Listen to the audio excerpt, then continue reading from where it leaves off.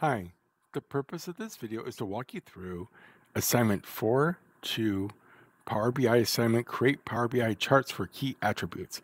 Okay, let's begin. I'm going to click, so I'm here in Brightspace, I'm in Module 4, I'm at the assignment level, I'm going to click on Requirements and Rubric.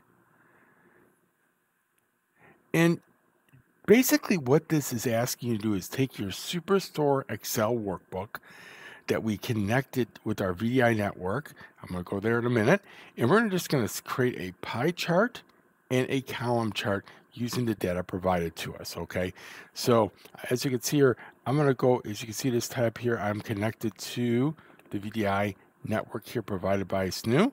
And I have opened up Power BI and I've actually loaded in the MBA504 Superstore Excel workbook. Okay. So again, pie chart and bar chart. Let's begin. Okay, so simple enough. You can see you have your visual. So I'm on my sheet, on my page sheet here, and I have some visualization icons here on the right side. I'm going to click on pie chart, and a pie chart visualization appears.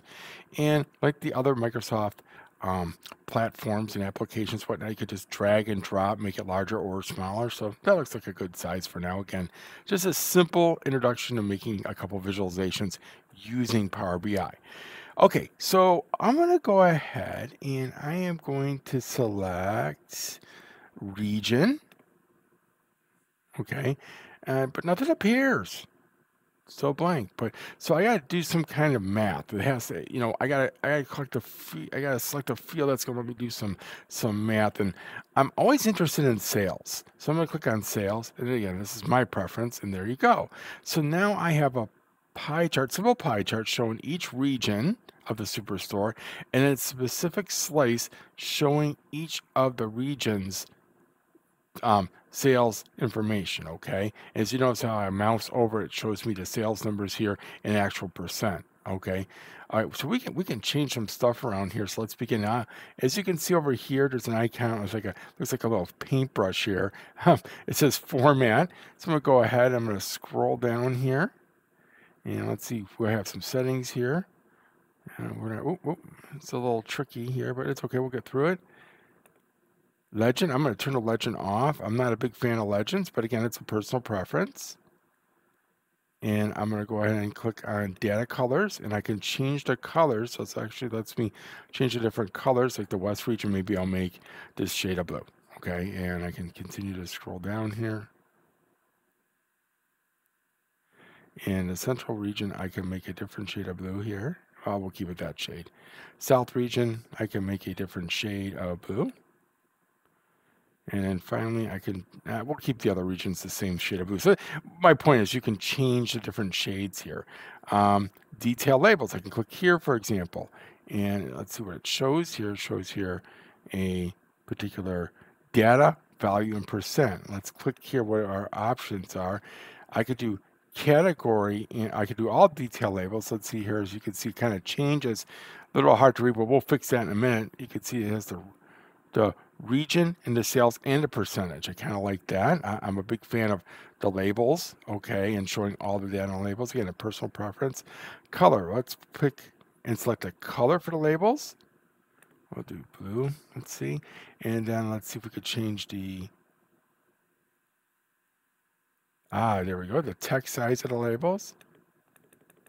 Those here, when I increase the text size, the labels here get larger on my visualization, okay? And there you go. We'll just keep, actually, we'll keep it at, let's see, we'll go to 18. Okay, cool. So we have that. And let's do one final look and feel change here. I can change the font family if I want to as well, but again, we'll kind of keep it the same here. And I'll click here, and then let's go down to the title here. And again, sales by region. Yeah, that sounds like a good title for this. But why don't we do this? Why don't we, again, I'm all about the specific title of the visualization. We'll say Superstore dash sales by region. Okay. So we'll scroll down a little bit more here.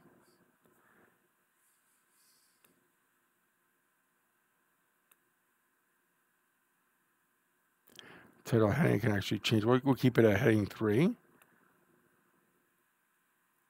And I can change the font color here.